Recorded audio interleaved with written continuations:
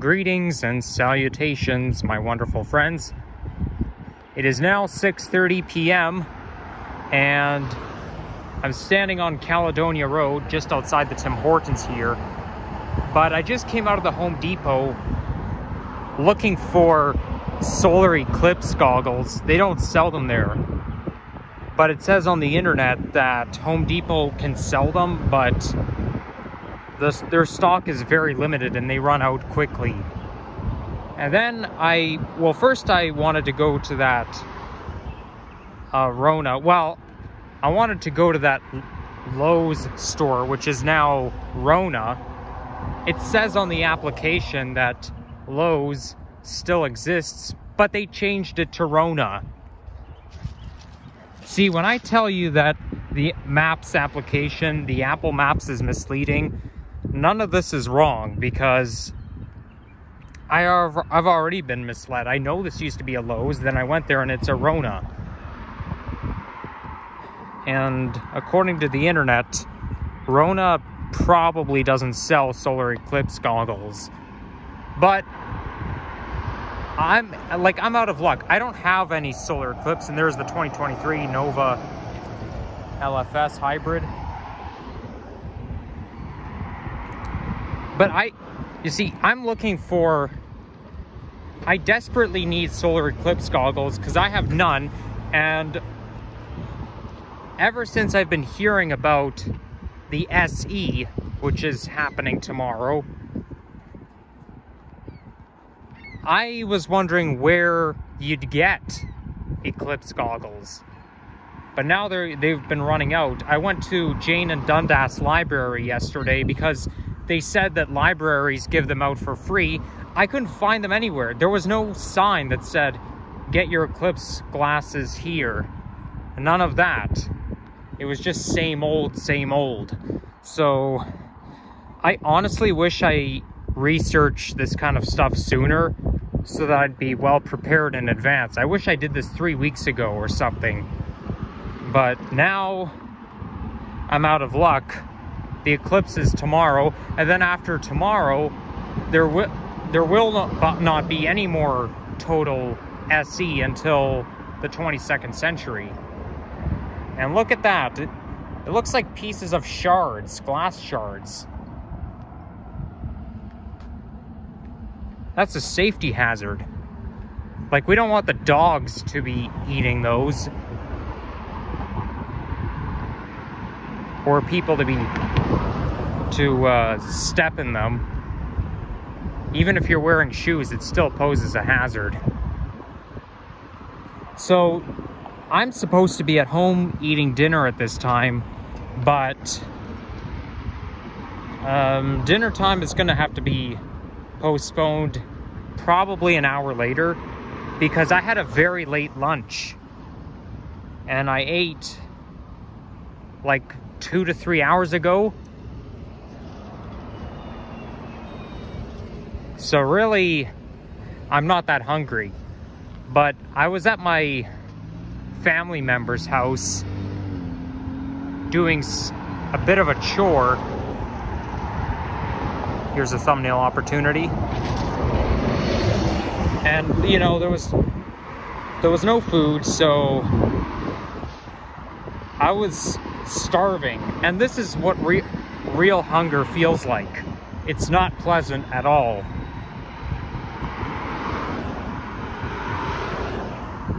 But I'm now fed, and that's why I'm out, even though I should be having dinner. Well, at least that's part of the reason. So there's the Starbucks right there. I had a thought to pop in and redeem my stars for a free Frappuccino, but I thought, you know what, maybe I should film a walk-in video instead. Right along this route. And I'll explain it in a sec. So this over there is the York Beltline Trail, which, yeah, you can't see it very well, but eventually it's gonna join up with the Kay Gardiner Beltline, because they're gonna build a Beltline bridge across Allen Road. We are currently in the York Borough, and I believe this is Castlefield Road, or is it Castlefield Avenue? It's Castlefield Avenue. So speaking of Starbucks, in that Home Depot, I heard that song Blank Space by Taylor Swift, and I misheard the lyrics. I mishear the lyrics. It sounds like she's singing Starbucks Lovers when she's really singing, well, I don't remember exactly the lyrics, but I think it's something, go only your ex-lovers, they'll tell you I'm insane. The real lyrics is ex-lovers, but it sounds so much like she's singing Starbucks Lovers. I'm one of them, to be honest, as you guys know. But you know what? It's a nice walk it's a nice evening walk. Sun is still pretty high up in the sky. Oh, look at that. There's a dead squirrel here. Well, that's gruesome. I wonder how that squirrel got killed. Well, rest in peace, Mr. Squirrel. Let those insects come and eat you up. Dead creatures always attract all kinds of bugs. I don't know why they like dead creatures so much. So yeah, just behind those trees is the York Beltline, which ends a little bit further west. Now, my family and I would drive along this street, like, we would drive right through here quite often. We used to frequent this route when I used to go to the Geneva School, the Geneva Center for Autism, at a younger age. And my dad calls it the Geneva School route all because of that, because we used to drive along here to get to the Geneva Center. That's located near Yonge Street, in between Yonge and Mount Pleasant Road. It's pretty quiet now, being a Sunday evening.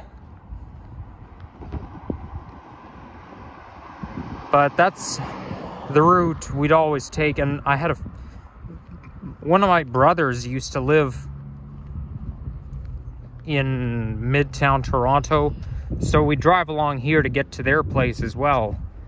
But I think this street has like so many memories, so that's why my folks like it so much to drive along here.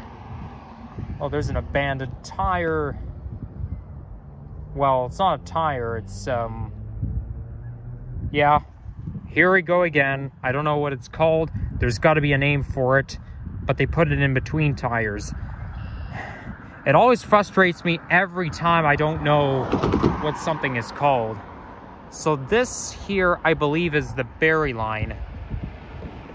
The GO train Barrie line.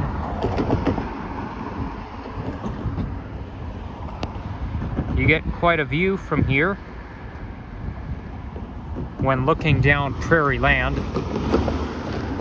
You can see the apartment building on Eglinton from here. Private property, so we can't go on the tracks.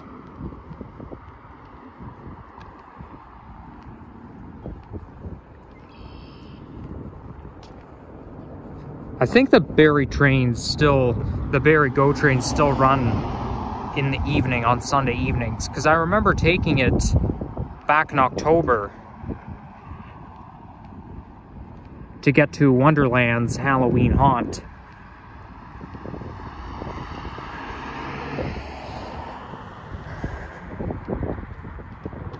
But yeah, I honestly feel it just drains my self-esteem anytime I see an object and I can't even name what it is. That's all part of my learning disability. Oh my gosh, having a learning disability is so damn frustrating. I can't stress this enough.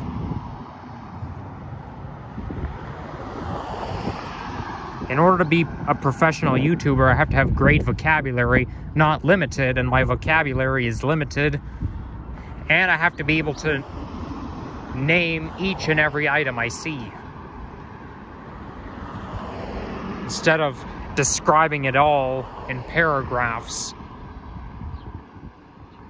So this here is Little Jamaica, and it's called that because there's a lot of Jamaican residents living along here.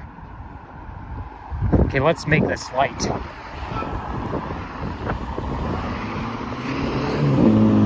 Oh, it gives me even more time.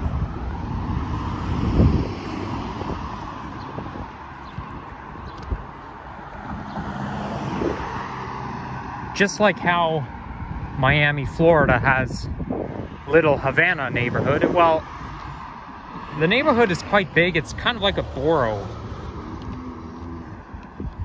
But Little Havana, because it's the capital city of Cuba, and Miami is very known for its Cuban influence. But this neighborhood here is known for its Jamaican influence. So that's where they get the name.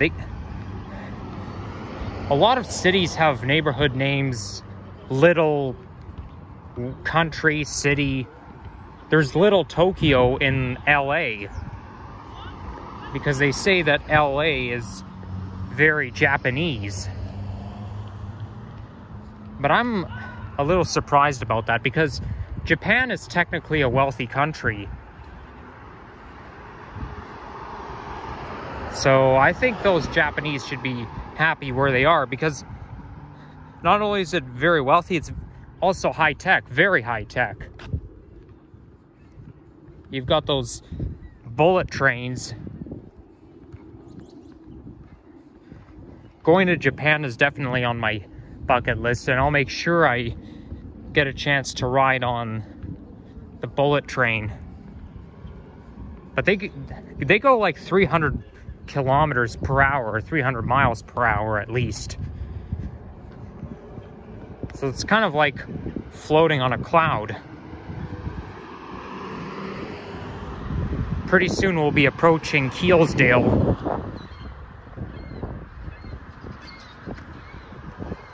because then it becomes Keel Street.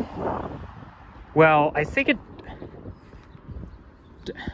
I'm not too sure, but it also interlines with Trethewey Drive.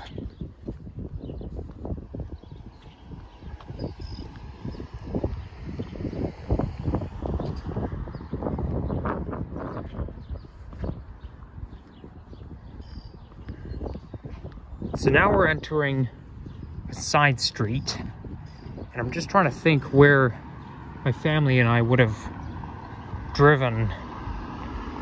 I think we would drive right where I'm walking, and then come out through Trethewey, which that must be it down there.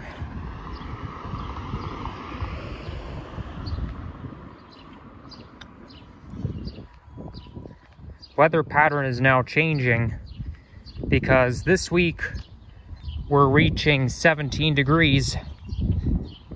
So the temperatures will be in the teens pretty much all week this week.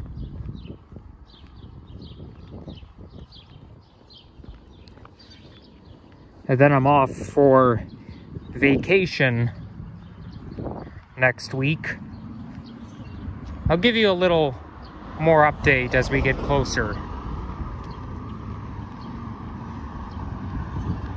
So that looks a little bit like either a duplex or a triplex.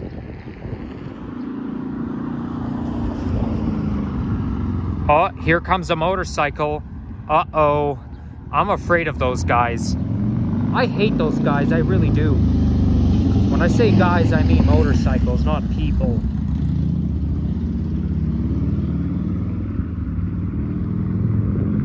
Speaking of motorcycles, there's a couple in the driveway there. But I'm not going to point the camera, because it's not polite to point to other people's property.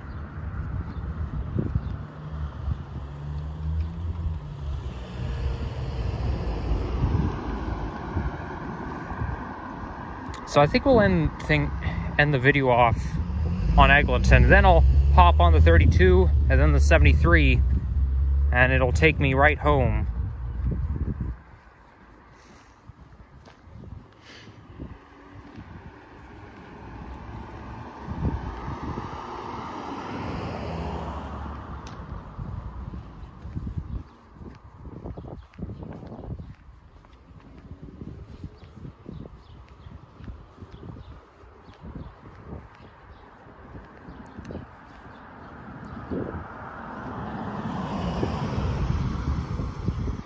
So now we're in an area made up of small businesses to the south and very residential around here.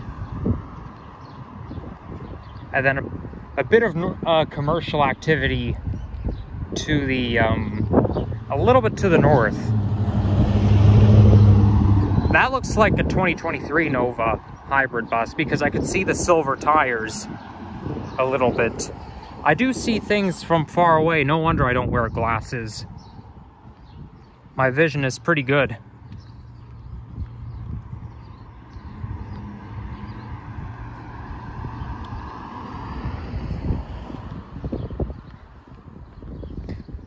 So that looks like Keel Street.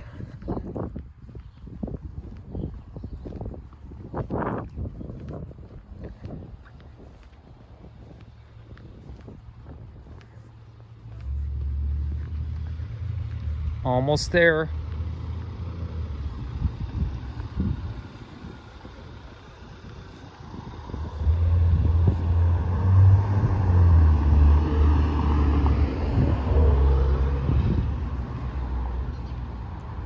One of my favorite style of homes. Very modern looking. Yeah, that's Keel Street up ahead.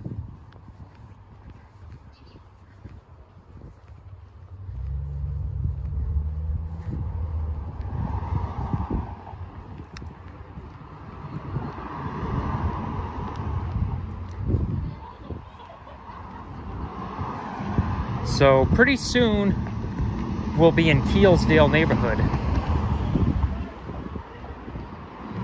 That's where York Civic Center is, which is a place that hosts homeless people when there's extreme cold. So that's 41. I'm just trying to think. That was not the Nova hybrid bus. It was a New Flyer XDE40 that I saw just now. Because the Nova hybrids and the New Flyer Excelsior buses, they look quite alike. You can't really differentiate them from the side, unless it was a not-in-service bus like this one. But it's just so hard to differentiate between those two. Because the roof is red, the livery is the same. They both say hybrid electric on top.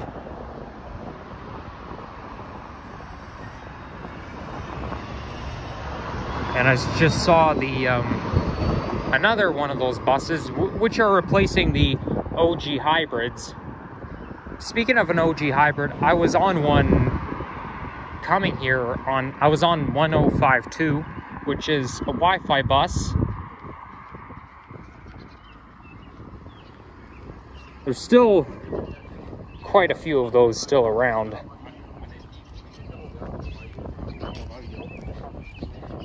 I guess they decided to retire the Wi-Fi units last.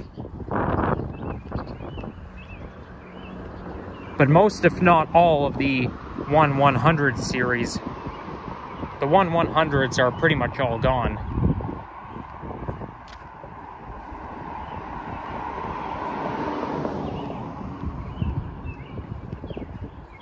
And now I'm looking at, what am I looking at? It looks kind of like downtown Etobicoke or Etobicoke city center. It's very hard to tell from the distance. You don't recognize it as much. When you're on a plane landing at YYZ, even though it's your home city, you may not recognize each and every area as much. Some buildings may look familiar, but you can't really tell where it is because it's, you know, you just don't recognize it as much when you're up from a plane, and you don't recognize it as much from the distance. But those buildings, those tall buildings really do look familiar. But that cannot be downtown Toronto, because downtown Toronto would be a little bit east.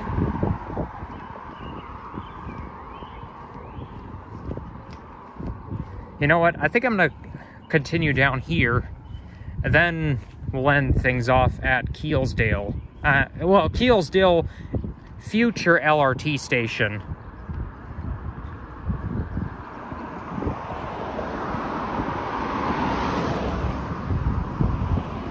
It's unknown when Line 5 will open, but all we do know is there will be some buses that will either terminate or go into Keelsdale Station.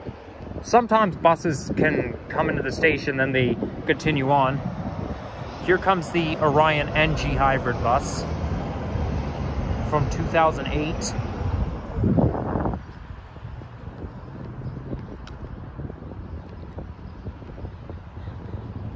For example, 63 Ossington, it starts off at Eglinton West Station and then goes down to the Cam H area via Ossington Station. And 32, 52, they go into Eglinton West and Lawrence West Station, then they continue and terminate at Eglinton and Lawrence Station. So it could be the same here. I'm pretty sure there is a sign that shows which bus routes will end up inside of Keelsdale LRT station. Oh, look at that! What do you know? My favorite type of bus. Oh, that reminds me of something. I noticed another YouTuber made a community post out of my favorite type of bus, Orion 7 NG Hybrid in classic livery. Thanks for doing that. It means a lot. Pretty soon I'll be quite famous.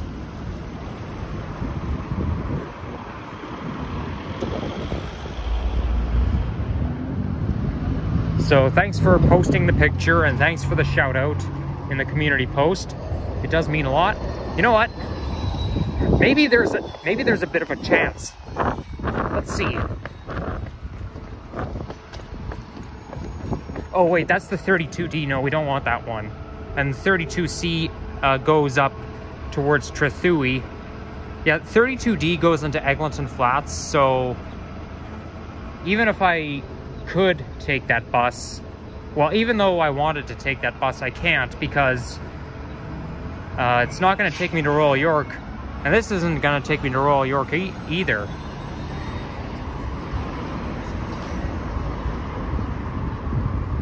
So there's the south entrance to Keelsdale.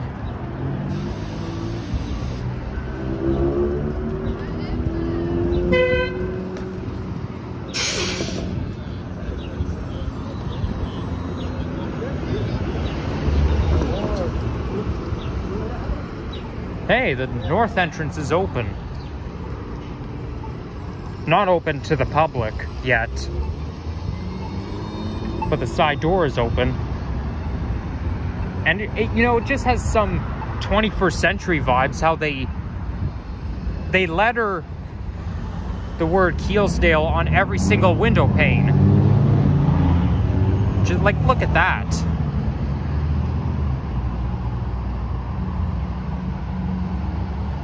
And this here would be the bus terminal.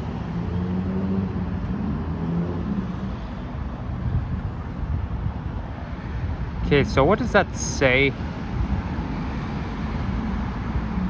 Okay, when I said I could see things from far away, only the big things. The small things like the route number, I can't see from that far.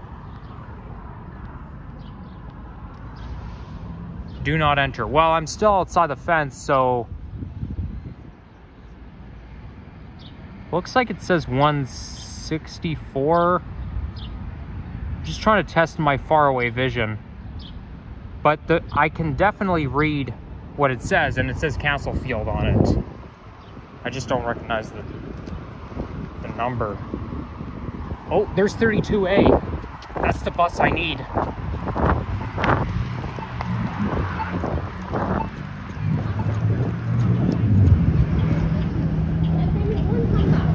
I just set it manually. Okay, okay. But it won't move. Once you set it won't move.